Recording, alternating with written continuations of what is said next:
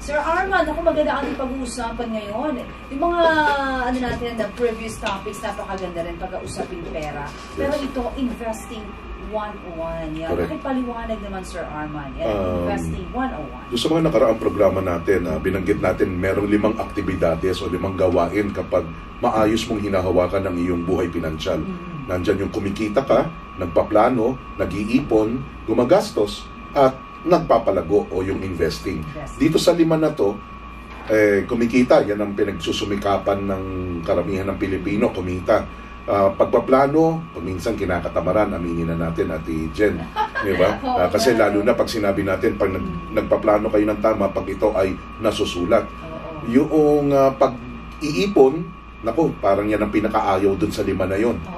Paggastos, parang yan ang pinaka-paborito doon sa 5 na yon. Alam diba? Mo yan, sir. Pagpapalago o investing, dyan lahat curious, interesado, gustong pumasok, may sumubok, hindi naintindihan, may sumubok na lugi, na scam, merong sumubok, hindi nga pa alam kung anong talaga ang pinasok niya hanggang ngayon. But obviously, o malinaw, yung pang-5 na yan, pagpapalago ng pera, investing, diyan may mataas na interest ang tao. Ano ba yung investing? Tulungan mo akong itagalog, Ate Jen. Kasi sa English, mga 2 taon na kami nagsasama ni Francisco Colayco nung nag-agree kami kung ano ang tamang ibig sabihin o kompletong ibig sabihin ng investing. Investing is a commitment to use money. Commitment, ibig sabihin, hindi lang dahil meron kang bonus o dahil na salary increase or meron ka napulot o naambunan ka ng pera, doon ka lang mag-i-invest. It's a commitment. Once nagumpisa ka, tuloy-tuloy na. Commitment to use money, expecting to make more money. So umaasa ka lang. You are only expecting, hoping, praying to make more money. Ang ibig sabihin, simpleng ibig sabihin nun, wala pong siguradong investment. Kaya tayo ay only expecting, hoping, praying to make money. So, ang panabla dyan, yung panghuling ibig sabihin ng investing para makumpleto, it's a commitment to use money, expecting to make more money based on long-term goals. So, wag kang mag-i-invest pag wala kang goal. Huwag ka mag-i-invest kapag madalian lang ang gusto mo. Kailangan long-term, mahaba ang panahon. Yung long-term, 5 years pataas. 5 So, miski na si Ate Jen dito, limpak-limpak ang pera. Yun, ako, magdilang ang helga, Sir Armand. At tinanong niya, saan ko ilalagay itong pera kung limpak-limpak? Ang una kagad na itatanong sa kanya, kailan nyo po kakailanganin ng pera? So, kahit limpak-limpak ang pera nyo, pero kailangan nyo pala next year, ay, huwag nyo na ipasok sa investing. Safekeeping na lang. Ilagay nyo na lang po sa bangko. Anong kaibahan kasi nun, Sir Armand? Yung safekeeping, pinipilit mo na lang o halos ang gusto mo na lang mangyari, huwag mabawasan o mawala yung pera mo. Ay, ganun ba? Safekeeping. Gusto ko nga lumago kumita. Paumanhin nyo po, ang realidad, kailangan nyo ng panahon, time, para magkaroon ng tsansa kumita, lumago o tumaas yung perang nilagap nyo. Kailangan ng panahon. So, kung tanggap nyo na ho yan, investing ay commitment to use money, expecting to make more money based on long-term goals, dapat tanggap nyo na yung simpleng ibig sabihin, walang siguradong investment. Kaya, last program, nabanggit mo na yung isang tinatanong mong nag-umpisa sa Mindanao.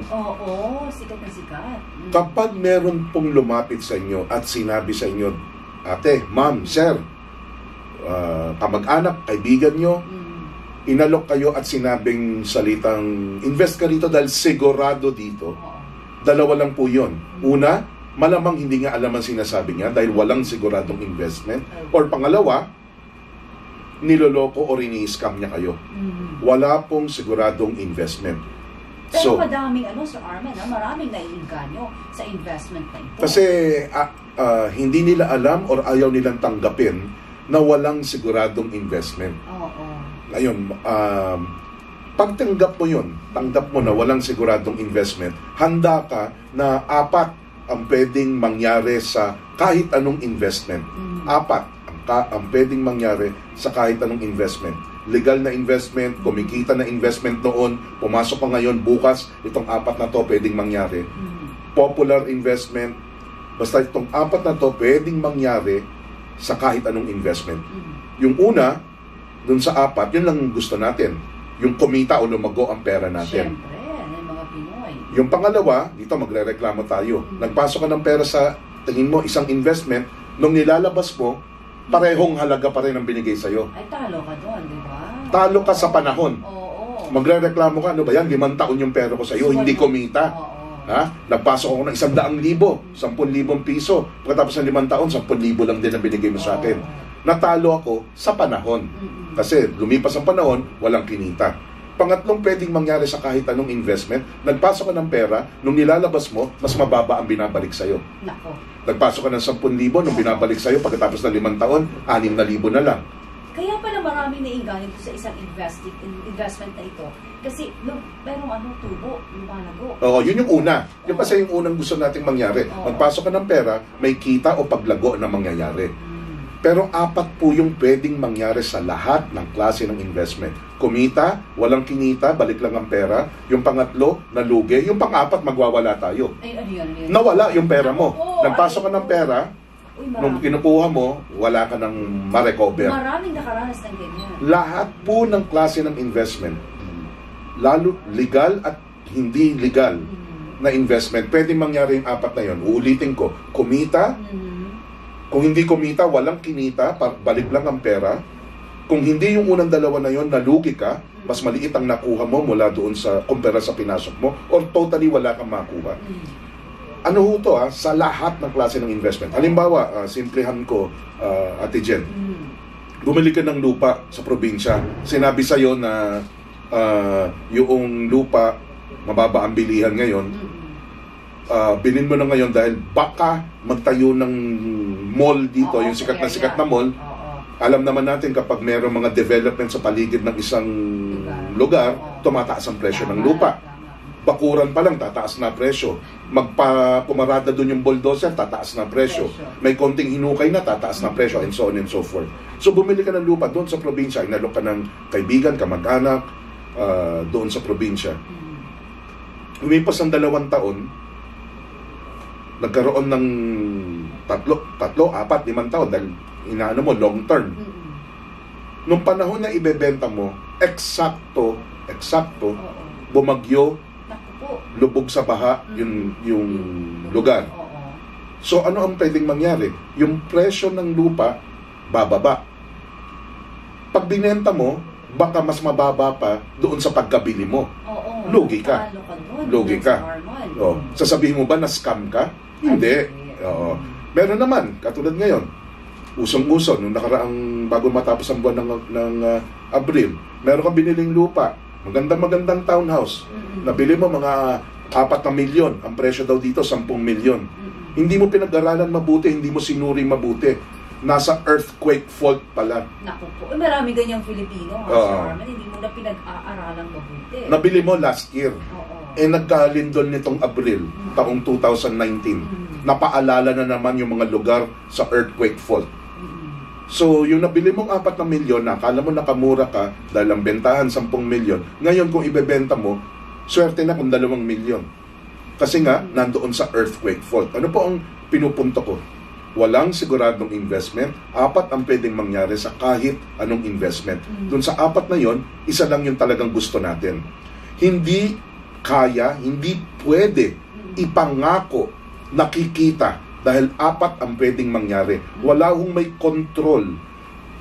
Walang may control na yung una lang, yung kikita lang ang mangyayari doon sa investment mo. Ikaw man ay si Papa o Pastor, hindi mo kayang isigurado. Ngayon, merong ibang salita na there's a different operative word sa investing. Yung salitang guaranteed. Okay. Ang salitang guaranteed, hindi po ibig sabihin nun sigurado. Ang ibig sabihin po nun, pinapangako. Okay. Ang kaibahan ng sigurado sa ipinapangako. Yung pag sinigurado, Sure na. Oo na. pag sinabing sigurado yung investment, may pangako o wala, Sure yun. kikita yung investment mo. Kaya walang siguradong investment. Merong mga investment, pinapangakuan. Iba po yun. Halimbawa, nag-open ka ng bank account sa mga malalaking bangko dito sa Pilipinas, BDO, BPI, Metrobank, sabihin na natin, yung mga malalaki, kilala nyo, RCBC and all. Pinautang mo yung pera mo kapag ikaw nag-open ng savings deposit.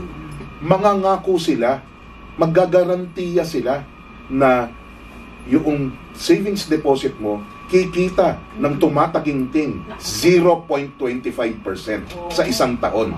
Pinapangako nila yon, guaranteed nila yon. Okay? So, yung salitang guarantee, iba sa sinisigurado. Yung pinangako versus sinigurado. Walang investment na sigurado, merong mga investment na pinangakuan ka. Ngayon, bakit importante at dinidiin ko yung walang kasiguraduhan? Ilang beses kang nakaranas, Ate Jen, na yung pangako na pako? Parang sa pag-ibig pa lang? Sa pag-ibig. No comment. Hindi ako eksperto sa pag-ibig. Natawa ka tuloy, sir. Pero katulad sa pera ba? Pinag-usapan. Katulad na rin ng example mo. Di ba pag minsan, sa harapan ng dambana, altar, nagpangakuan, sa harap ng tao, sa harap ng Diyos, pero hindi natupad ang pangako? So, hindi ko sinasabi na